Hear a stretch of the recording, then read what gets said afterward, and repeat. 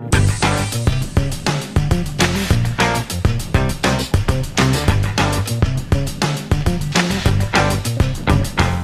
this is John Colo at DiscountJuicers.com. Today we have another exciting episode for you. In this episode I'm going to show you guys my top reasons why you shouldn't actually get a centrifugal ejection juicer, right? I mean, I know you guys may be researching juicers right now, and if you go to your local department store, pretty much the only style juicer they have is a centrifugal ejection style machine. And you know, they are widely available. And I'm going to go over the reasons why you probably shouldn't buy one of these if you have the choice of buying a juicer, right? You may want to spend a little bit more and get a slow juicer, right? The truth of the matter is there's pros and cons to every different juicer out there, right? And first and foremost, I will say that if you guys get a fast juicer despite this video and you juice every day, right, that's better than not juicing every day. That being said, if you want to even do better than a fast juicer juicing every day, do a slow juicer every day, because as you'll learn, you're going to get higher levels of nutrition, you'll be able to store the juice, and a bunch of other things. First, I want to explain to you guys actually how these two juicers work, so you guys are an educated customer, because, you know, while most pairs of shoes you put on, you wear, they're all a little bit different. Same thing with the juicers. Like, you put the produce in, out one side comes a pulp, out one side comes the juice, but they work a little bit different. So first, just for example, today we have a Breville Juice Fountain Elite model, but all the Breville models are pretty similar, except for the Breville Crush, which is actually a slow juicer, but I think they discontinued that model. And even their Breville cold juicer, you know, is the same style centrifugal ejection juicer. Now, they say cold juicer, they don't say cold press juice because that would be lying, but a matter of fact, the high-speed juicers, in my opinion, are cold juicers by default because they actually do not heat the produce up, despite you guys reading on many different websites that centrifugal juicers heat the juice up. This has not been my experience. I've tested this with an infrared thermometer. And actually, if anything, the centrifugal ejection juicers, if you're starting with cold produce out of the fridge, will give you a little bit cooler juice than even a high-speed machine. That being said, you guys shouldn't even focus on the temperature of your juice because the enzymes don't even start to degrade until, I don't know, 118 degrees. That being said, what does lessen is the nutrition, and as you'll learn, due to the design of the machine, you're just going to get lower nutrition. So anyways, how this guy works is actually you put your produce into this feed chute here. It goes all the way to the bottom, and when it gets to the bottom of the feed chute, if I can get this out, what happens is you have this spinning disc. The spinning disc is spinning at high speed in excess of 10,000 revolutions per minute. That's really fast. And then basically at the bottom of this disc, there's basically like these little grating nubs. And these are kind of sharp, so you can cut your fingers if you pass them by there really fast. And when you put the produce in, literally the produce is shred up or micro shred up. And as it's shred, it releases the juice out, which then is basically just free floating in here. And because this is spinning so fast, kind of like when you're going around one of those you know, turns on the freeway, the cloverleaf turns, you know, you lean out, right? So all the juice actually gets flung out these little small screen holes, and then it goes, you know, into the glass. So this happens at a very high speed, and you know, the main thing is here, it's actually shredding the produce, which may not break open the cell walls as much as actually a crushing method that we're going to go over next. In any case, then your pulp is kicked out into the back, and this extraction method, you know, while it may do fairly well in terms of yield with hard vegetables such as carrots and celery, with softer fruits it tends to leave a very you know, wet pulp such as the apples, and on things like the leafy greens, herbs and wheatgrass, or cannabis, if you're trying to juice cannabis, does a very poor job in my opinion. It doesn't juice those items effectively and literally will spit out whole chunks of leaves in the hopper bin, alright? So that's how this guy works. And then over to this guy, this is actually known as the Omega MMV 700, Omega Mega Mouth. This is a vertical slow juicer with a wide 3-inch feed chute, you know, so that has a 3-inch, this has a 3-inch feed chute. And how this works is a lot different. Once you put the produce into here, there's no high, fast spinning blades. There's actually just a single auger here. Now this auger runs at a low and slow 60 revolutions per minute. So as you put the produce in, it goes into this auger. Literally, it's literally crushed, squeezed, and ground up to extract the juice. And as it's crushed, squeezed, and ground up, the crushed, squeezed, and ground up juice then comes out these juicing holes here in the screen, and it comes out the front here, and the pulp is ejected out of the bottom of this screen. And then you have a wiping blade that actually goes around and keeps the screen clean for you. There's no kind of wiping blade on the centrifugal ejection, and you know, I've juiced in centrifugal ejections many times, and sometimes the screen will get clogged full of stuff and it'll kind of get it off balance and whatnot, and some juicers may actually walk across your counter. So yeah, this one runs at a slow speed. So I mean, that's the basics. I didn't want to get really into any more details. I do have other videos comparing more in depth these two guys, but basically this works by shredding and centrifugal ejecting, and this works by basically just grinding, crushing, and squeezing. So this I would consider a cold press juicer because it was really crushing and pressing out all the nutrients in the juice. The next thing I want to do for you guys is actually go ahead and do a quick demonstration where I juice like 12 ounces of juice to show you guys the process, how long it takes, and also what happens to the juice before I get into my 5 reasons why you don't want to buy a centrifugal juicer. So now we're all ready and set up to juice, but before we get juicing, actually I want to give you guys a weigh-in to make sure we have an even fight. What I'm juicing today are 2 apples, half a beet, and 5 collard green leaves out of my garden. Let's go ahead and do a close-up on the scales. Over on this scale, looks like we have a total of 13.2 ounces. And then over on this scale, looks like we got a total of 13.2 ounces as well. Back that up, and you guys could see both those scales at the same time. Yeah, 13.2 ounces. So it looks like we have an even fight. So first, we're going to go ahead and juice in the Breville. This is going to be really quick and a little bit noisy, so we're going to go ahead and turn this baby on, let it spin up to speed. We're going to take our leafy greens and roll them up into like a cigar and put them in the machine. We've got to use the pusher to push them in. We're going to follow that by our beet, apple, finally another apple. Alright, we're all done. One of the things I like about the Breville is that it is super fast, and look at that, man. I mean, look at the juice here on the HD, super foamy. Next, let's go ahead and juice in the Omega. On this guy, we're going to do a little bit different technique. You know, we're only going to put like 1 leafy green or 2 leafy greens in at a time. Then we're going to go ahead and follow that with 1 apple. Then we're going to go ahead and follow that with a couple of leafy greens here. Now, optimally, I should be pre-cutting the leafy greens for best results because long fibers can get stuck in this machine. Because I am doing such a small quantity today, I am not pre-cutting, so that shouldn't really be too much of an issue here. Next, we're going to go ahead and put that next leafy green in, get sucked in. We're going to put the next apple, and then finally we have that beet. Now, as you guys can see, this is going a little bit slower. That one ran at high speed, made lots of noise, and is already done. This one's actually still going. This one, actually, the apple is still sitting at the top, so we're going to kind of let that go. Get sucked in and get processed and get juiced. And the thing I want to remind you guys, when you do buy a slow juicer, you want to slow down, right? Just because it has a fast, you know, a wide feed chute doesn't mean you can cram stuff in as fast as you can. You want to let each item fully process before putting the next item in. So finally we got the beet there, and the beet, you can hear it literally crushing and squeezing out all the produce. Definitely this is a much quieter than the high speed Breville that we had over on this side. So we're just going to go ahead and let this run a little bit because the juice is still flowing out of the machine. Alright, let's go ahead and turn this guy off. We could let it run all day. And we just did a small amount of juice today. So I guess the next thing to do is I like to always tip both machines up a little bit. Not much juice left in there. We'll tip this guy up a little bit. Let's see if there's any juice in there. A little bit of juice left in there. And then now let's go ahead and clear this stuff out of the way. And let me go ahead and give you guys actually a comparison of what these two juices look like up close. Alright, let's go ahead and show you guys those juices up close. So if we look over on the Breville side, you could clearly see there's like total what's called juice separation.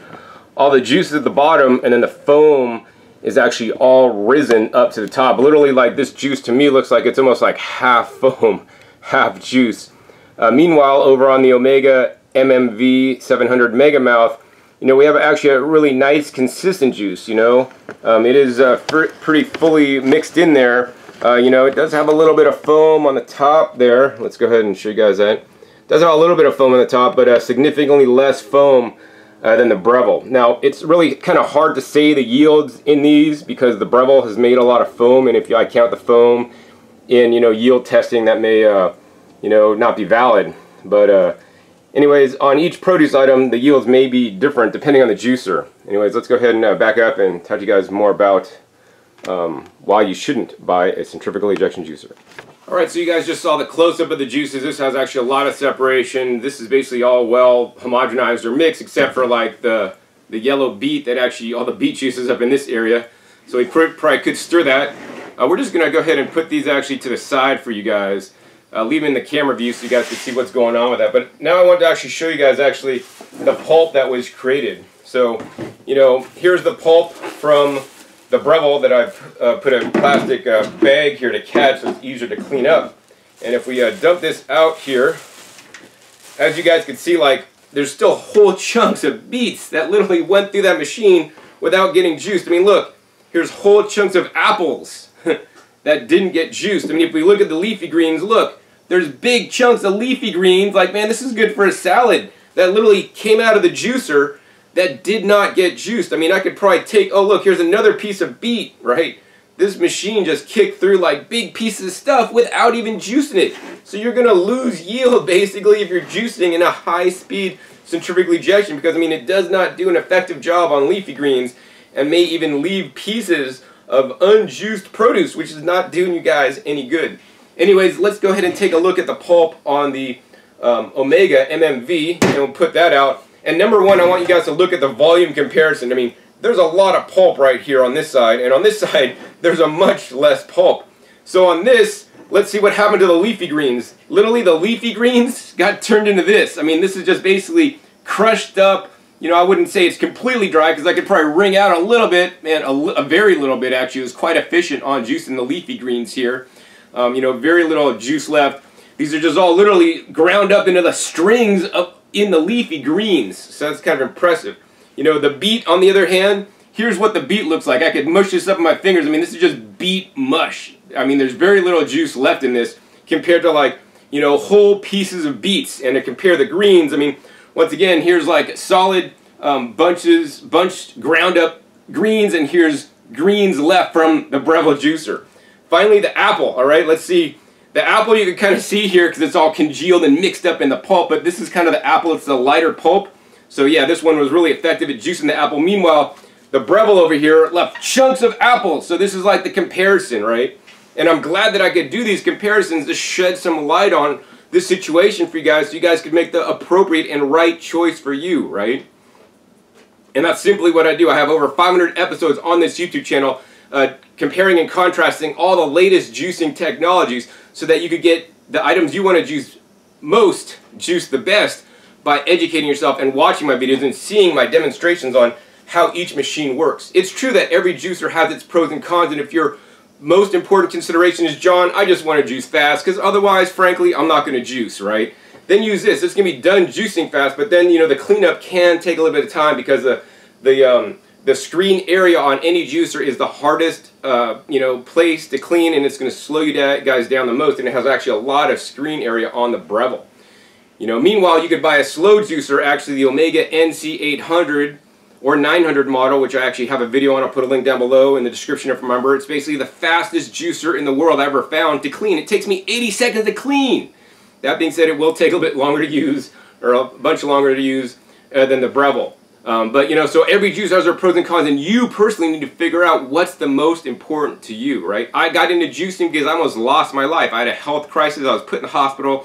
The doctor said I might not make it out alive, and luckily I made it through that situation. I could only say through higher powers, and then I got out of the hospital. I had to figure out how to turn my health around, and I found that by simply eating more fresh fruits and fresh vegetables, especially the leafy green vegetables and other vegetables, we could be a lot healthier than eating standard American junk food and processed foods and animal foods in excess, which is what actually most people eat. And that's really the value of the juicers. They really allow you to concentrate and maximize your intake of the best foods and most healing and health providing foods, anti-cancer foods, in my opinion, in the entire world. So with that, let's go ahead and get into my reasons why you shouldn't actually buy a centrifugal ejection juicer, alright? Number one reason you shouldn't buy a centrifugal ejection juicer is because it does not juice the most important vegetables in the entire world that you guys should be juicing, in my opinion, and that most Americans are simply not eating.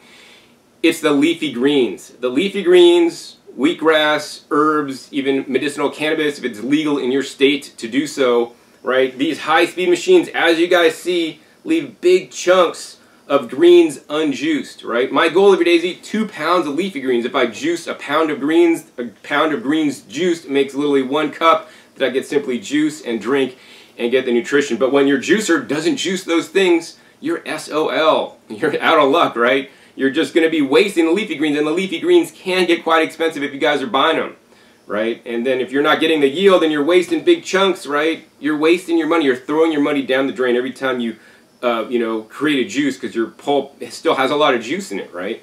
So that's kind of sad. So I would always encourage you guys to actually grow your own food. Grow a garden, because then you could have unlimited leafy greens to juice. So I don't feel so bad because I grew these leafy greens in my garden, which I have, they're growing as I'm talking to you guys, which is amazing. A second reason why I believe you shouldn't get a centrifugal ejection juicer is because they are noisy. You guys heard when I turned this on, I could barely talk to you guys. You could barely hear me, right? It's really loud, super loud. Customers have described that to me as, John, I have an airplane taking off in my kitchen every time I juice, and I wake up really early in the morning and I try to juice when my family's still sleeping, and I can't do that with a high-speed machine. Some people are noise sensitive. Actually, my girlfriend's noise sensitive, and this machine is really loud. Meanwhile, when I use this machine, right, it's really silent, really. I mean, it's quiet. It's much easier on the ears, so that you can actually juice and do the healthy things you want while the rest of your family or roommates are sleeping. Third reason why you shouldn't get a centrifugal ejection juicer is because once you make this juice, as you guys can see, it's really separating bad now into layers. You should not store the juice, right? Because there's a lot of froth and extra air in that froth, and it was created at a high speed, the juice is not going to store as long and maintain its nutrients as well. That being said, once you make any juice, I always encourage you guys to drink it right after for highest possible health benefit. The longer you let your juice sit around, even if it's made in a slow juicer, it will degrade over time. That being said, juice in a slow juicer will degrade slowly, and juice made in a fast juicer will basically go down here really fast. So it's extremely important, if you do end up getting a high-speed machine, is to drink the juice right after you make it. Sometimes I know people are busy and they like to want to be able to have the ability to store their juices, and I want to say, if you guys want to do that, you definitely want to go for a slow juicer, because the juice will degrade slowly based on actually scientific testing I've seen. Reason number 4, I believe you shouldn't buy a centrifugal ejection juicer is because it makes a less nutritious juice, right? Now, this depends on what specific nutrients you're looking at, and companies can cherry pick data, of course. They could juice the same exact thing, and look, in our juice it made more calcium or something like that, or they'll cherry pick and they'll compare calcium to calcium, or they'll compare, this vitamin to this vitamin, and they could pick the vitamin that favors their machine, whatever it is, right? So what I like to look at, instead of looking at specific nutrients and comparing certain nutrients that can be cherry picked, I'd like to look at the whole spectrum of different nutrients, right? And look at it as a whole instead of just as these isolated nutrients. And so in general, when you look at overall nutritional testing between a high-speed machine and a slow juicer, the slow juicer will win out, and it'll win out especially in some of the most important nutrients in a juice. I mean, in a juice, there's lots of nutrients. There's water in the juice. There's actually the soluble fiber in the juice. There's vitamins in the juice. There's minerals in the juice. But the most important nutrients for me are the phytonutrients or phytochemicals. These are things like the lycopene, the zeaxanthin, the beta-carotene, all these different phytonutrients that can help us ward off disease and stay younger from reports I've read. And basically in studies it shows that the slow juicer will retain more of them. Actually, I'll put a link to a study actually down below, to a PDF, which is a published research study. I printed out actually one of the graphs here. And if you guys could look at this graph, in this graph they basically used 3 different extraction methods. Method 1, which is actually the white bars, which you could see are extremely high. That's actually a slow juicer, fairly similar to this one right here. Method 2, which is actually the black lines you guys are seeing, which are actually in many instances are much lower, except for one, which is actually a bit higher. there's lower nutrition, and then of course the final bar, which is actually the gray, is actually blending. So a high-speed blender running at 10,000 RPMs. So as well, you could see the high-speed blender, the nutrition was definitely lower than a slow juicer as well, but in some cases actually higher than the high-speed juicer, which is quite interesting.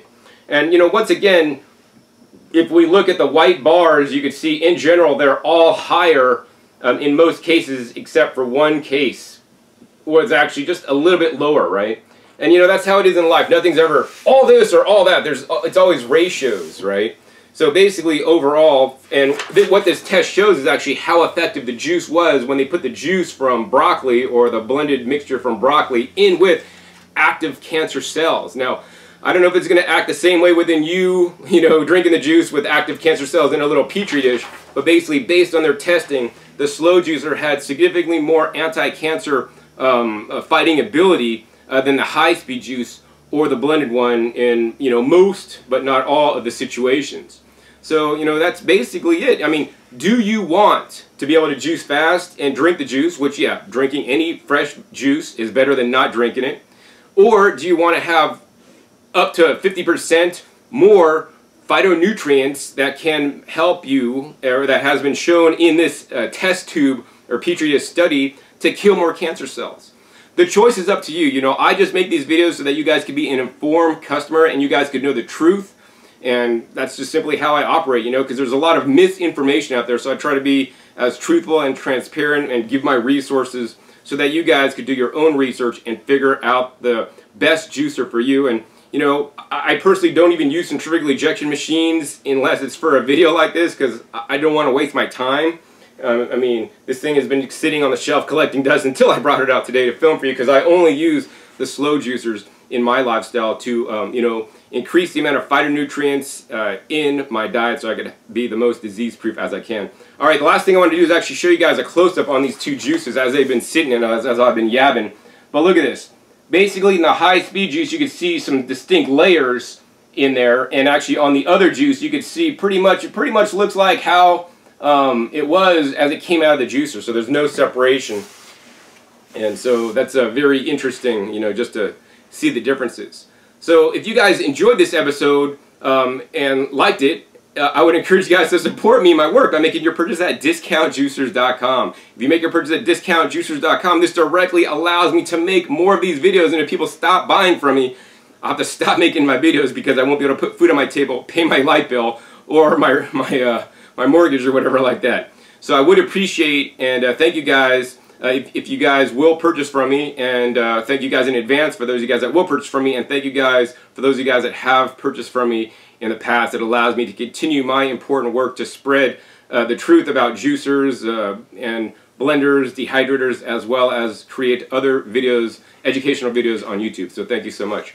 Also, please know that at Discount Juicers, you know, we do have a price match policy. So if you do find a lower price somewhere else from an authorized retailer selling a brand new item that they have in stock, we'll be glad to match the price for you guys, so you guys don't have to like, oh, I could get $5 cheaper if I don't buy it from John. No, buy it from me. You know, I'll match the price as long as it's a legitimate retailer. Please be aware that some illegitimate retailers may be selling black market, gray market machines that may not include a warranty. So if you don't buy a juicer brand new from an authorized retailer, you may not get the warranty on it. In addition, if you buy from Discount Juicers, you will have me on your side as a liaison to help you with any juicing questions or problems that you're having with the juicer after the sale. Also, if you should have any kind of warranty concerns or problems with the machine and the manufacturers are not taking care of the warranty for you, all you got to do is let me know if you purchase the juicer from me, and I'll actually send a few emails and heads will roll and you know, I will get your legitimate warranty situation taken care of without any issues, you know, because I know some people that have bought juicers from other places have had problems with some of the manufacturers I represent, but I could say that every customer at Discount Juicers have always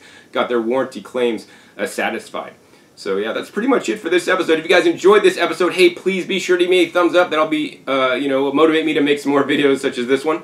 Also, be sure to click that subscribe button right down below so you don't miss out on any new and upcoming episodes that come out about every 5 to 7 days. You never know where I'll show up or what juicer or maybe even vacuum blender I'll be testing. And also be sure to click the little bell if you are a subscriber so you actually get notified of my when I do have a new video out. And also be sure to share this video with someone else that's considering buying a centrifugal ejection juicer so that actually they could learn the truth about these style machines. Also be sure to check my videos. You know, I'll put links down below in the description to over 500 other videos where I compare and contrast different juicers so that you guys could select the right juicer for you. So with that, my name is John Kohler with DiscountJuicers.com. Be sure to visit DiscountJuicers.com/YouTube for special promotional offers for YouTube visitors.